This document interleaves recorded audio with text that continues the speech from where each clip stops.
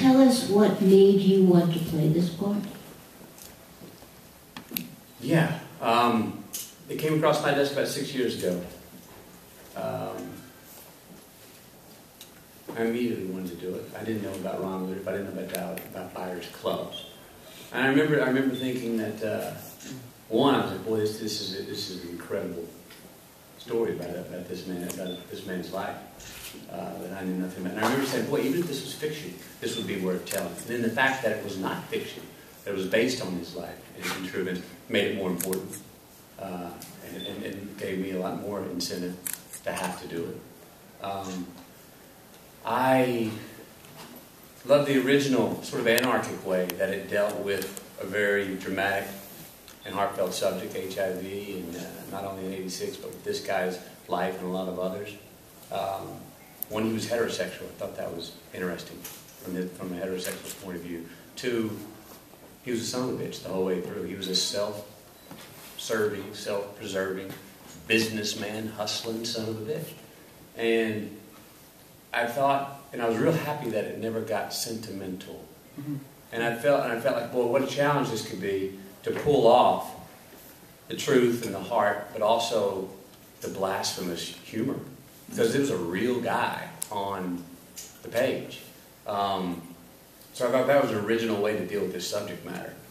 And I remember early on saying, you know what, if this had been a larger budget film, if this had been a Hollywood studio film, they would have rewrote Act 3, and Ron Woodruff would have, at the Act 3 turn, 2 to 3, would have had to come and tell everyone, I'm sorry for my bigoted, homophobic ways. What have I become? I'm sorry.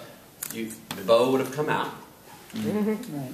And the version of the bourgeois blues would have started to play. For this guy's life, because he was not that guy. He was not that guy. And I remember saying, you know what, if you keep him the son of a bitch, the humanity will reveal itself. If you keep him the businessman, the crusader will reveal itself. And we didn't know. I mean, there were many times, not during shooting, because not many people talked to me, and I didn't talk to many people then, but there were many times I heard, and I'm sure it's why I was passed on for 20 years, but this guy's not sympathetic. And I remember, I'm glad I felt this way, but my immediate response was, that's not my job to make him sympathetic. Mm-hmm. Empathetic. He's a real guy. You can understand that, hey, that's a real guy. He's not playing an attitude, that's who he is. And if you don't like who he is and his politics when you first meet him, you go like, I know people like that. You go, man, they didn't even know better. You know, there was ignorance at that time. There's a lot of people still that way. So I just saw him as a real human. And I remember saying, you know what, McConaughey, just hang your hat on the humanity of this guy. Not the morality, but the reality and the humanity of this guy, and stick to it. And trust that humanity will come out. And so, you know, I don't have the best relationship with sentimentality. And sometimes I like it, and it's got its place, but other times I think it's force-fed a little bit for my taste. So it was a way to deal with a really dramatic and heartfelt subject matter with a really original anarchic guy. And, you know, we knew this thing. You know, you the post, you hear the one-liner, you know you got something that's of import, something that it's probably going to be good medicine for you to go see. But what you don't know, but I think we did pull off, which was sort of a coup, is that how entertaining it is.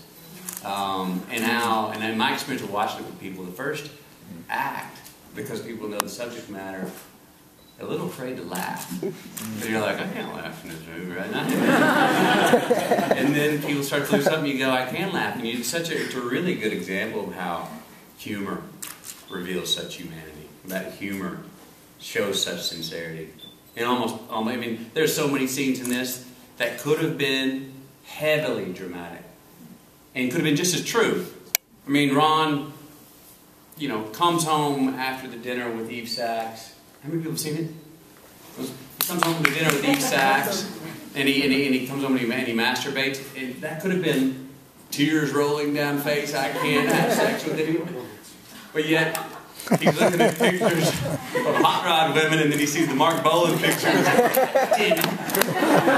The scene where he says, "Who's the lady in the clinic?" she has AIDS, and then they go to the bathroom and hook up. That was a very touchy scene. That came up because when we were listening to tapes, and I was listening to tapes of Ron Wood, there was always a woman in the background. And the way he talked to her, you could tell they were hooking up. And I went to John Mark, and I was like, look, he had HIV, but he was still having sex. And we were like, oh, we're not going to do that in the movie. That's like really touchy. Two people with HIV, I don't know how we do that. Well, one day we showed up to work, and John Mark goes, we'll walk in there, call the secretary over, and ask who it is, and then I think I'll go back in the bathroom. And so we shot it. Well, if you look at the scene, it's not icky at all. It's almost, it's a little bit life-affirming. It's sad, but it cuts outside to the staff listening to the sounds, and it's one of the funniest scenes in the movie. So again, the director did a lot of things with how he dealt with scenes that could have been very heavy-handed, but yet the humor showed the humanity in them, and that was a lot of Jean Marc. Okay, why don't we take a look at another clip from Dallas Buyers Club, actually